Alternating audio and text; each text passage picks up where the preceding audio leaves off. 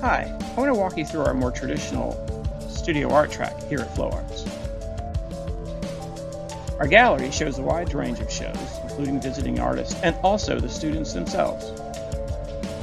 Every 2 years, there's a faculty exhibition that allows students to see exactly what their instructors are up to. Hey, this is me, Dan Askew. I teach 2D design, 3D design, sculpture, and ceramics here at Flow Arts. Now I'd like to talk about 2D design. It's one of our foundation courses, important for all students in visual arts. The best way to learn the elements and principles of design is through abstract imagery. Visualized text is an important tool in any artist's toolbox. Seeing the graphic impact of bold design. Rational geometry becomes the foundation for composition. Complex texture becomes a surrogate for value. Exploring complex geometries and a relationship with the natural world. A variety of assignments will help develop color sense. 2D design culminates with applying modernist design to structuring information. In 3D design, students learn to apply compositional strategies to the third dimension. Projects like these allow students to see the relationship between two-dimensional and three-dimensional imagery. There is an empowering satisfaction in bringing a simple block to elegant form. All students learn some basic woodworking techniques, and more complex woodworking techniques bringing such disparate elements together. One man's junk becomes another man's treasure. Teach that electrical wiring isn't as scary as it seems. Ceramics is a very popular elective for all visual arts students. Once past the learning curve, many students thrive on the wheel. The expediency of clay allows students to thoroughly explore an idea. The ability to combine materials and processes has become a keystone in contemporary art. Sculpture is a course required of all studio track majors here at Flow Arts. Working with steel, students have created these panels, which have become part of the architecture here at Flow Arts. Besides woodwork and metalwork, there's also bronze casting, utilizing a traditional lost wax process. In sculpture, mixed media is always the name of the game, including kiln-formed glass. Students are encouraged to look outside themselves and address social issues. Painting is another required course in the studio art track, and is taught in this new addition to Flow Arts, where students can take advantage of the natural light. Painting is taught by Sarah Alexander, who is also the Flow Arts Gallery Director.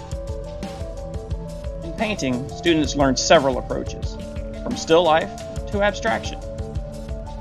An important part of the painting curriculum is a phase where students spend a lot of time dealing with their own self-image. Students are always given the chance to break away and explore their own personal style. And as with any course of Flow Arts, students are always encouraged to thoroughly develop ideas. And though not always offered on frequent rotation, students always enjoy the opportunity to paint from real life. Hi, this is Charles Marsh. I teach primarily drawing and printmaking here at Florida School of the Arts. In Drawing 1, we work with some of the basics. We start students with perspective. We deal with cast shadows, composition, line, shape, value, form, texture. All of those basic things that you need to know. We also use a variety of materials like graphite, charcoal, pen and ink wash, Conte crayon. And when weather is permitting, we go outside. Now, when we're outside, you could be drawing with pen and ink, you could be drawing with charcoal or graphite. It depends on where we are in the process.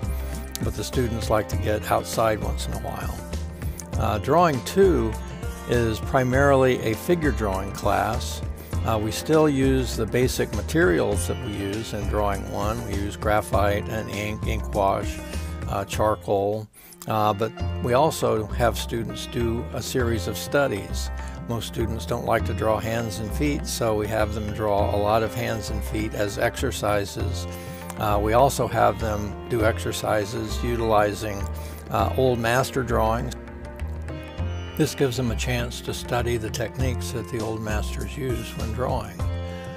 Later on we get into color, which is a nice nice addition to figure drawing. In printmaking 1 and 2, printmaking 1 starts with silkscreen, which is one of the basic and easiest printing methods. So that's where we start. The students are required to do a one-color print, and then they're also required to do a multicolored print. It has to have at least three colors. That helps teach them registration and enhance the printing process. The next process that we use is relief or woodcut. Students can use either wood or linoleum to work with, and they can print on a variety of materials like cloth or Japanese paper or fine art paper. Next we go to intaglio.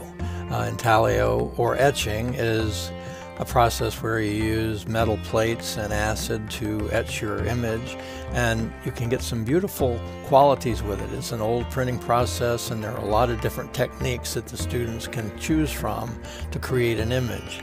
So that helps sort of round out their printmaking 1.